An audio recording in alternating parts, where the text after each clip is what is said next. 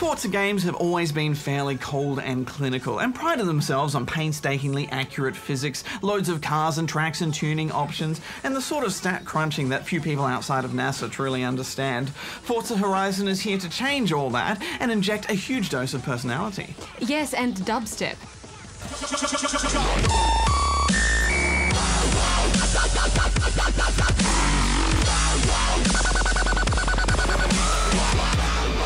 You've arrived at the fictional Horizon Festival in the middle of a fictionalized Colorado where music and car culture collide.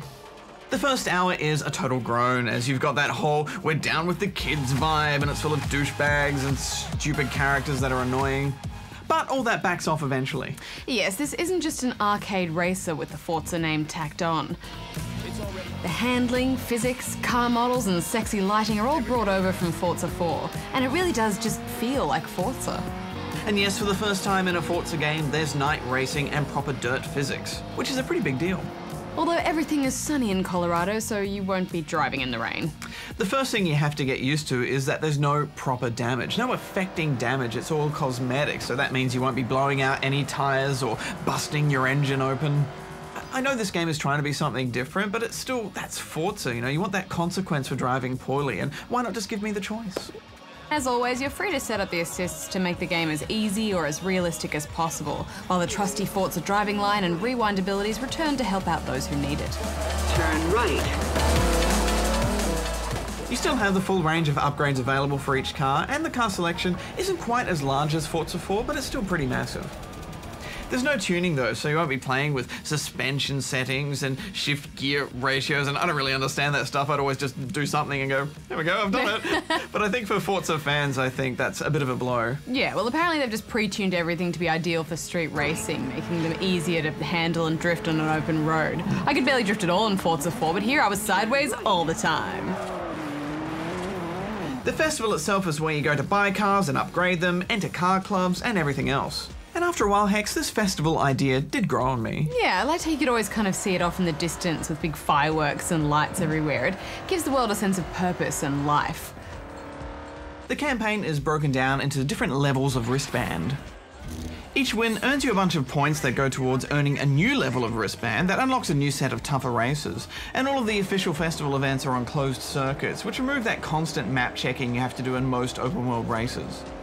It feels like classic Forza racing without any traffic getting in the way, and with such a big map you never feel like you're playing the same track twice. Yeah, and there's plenty to do out and about in the open world. When you're just driving, you're constantly earning skill points which go towards earning you a popularity rank.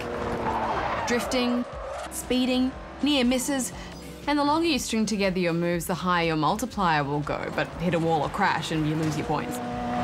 As you reach certain popularity ranks, you'll unlock special showcase events. They're mostly just time trials, but they're pretty exciting since they pit you in a special car against crazy things like planes or helicopters. And there are other races roaming around the world that you can challenge to an instant race. It's far more fun challenging chump cars with your beast though and just making some quick easy cash. Let's talk about the multiplayer, Barjo. We only managed to test it out with a fairly small group, but there's a good range of modes from circuit and point-to-point races, cat and mouse and king, which were all fun. Although without proper damage, you really do just get rammed a lot. Yeah, even with proper damage, I just ram a lot anyway. I like to be the griefer of the group. Yeah. There is a free roam mode as well, but it was a bit disappointing. You can get 7 friends in to mess around in the open world, but there's no traffic and nothing really to do other than a few co-op challenges.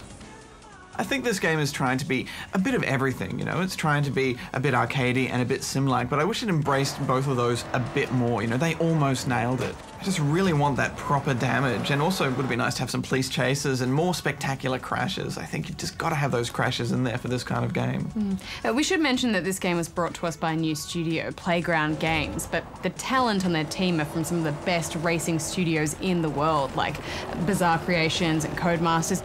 Combine that experience with the Forza world and you've essentially got a best of racing game, making it one of the best races I've played in a while. So I'm giving it 8.5 out of 10 rubber chickens. Yeah, even with all of my little gripes, I absolutely agree with everything you just said. I'm giving it 8.5 as well.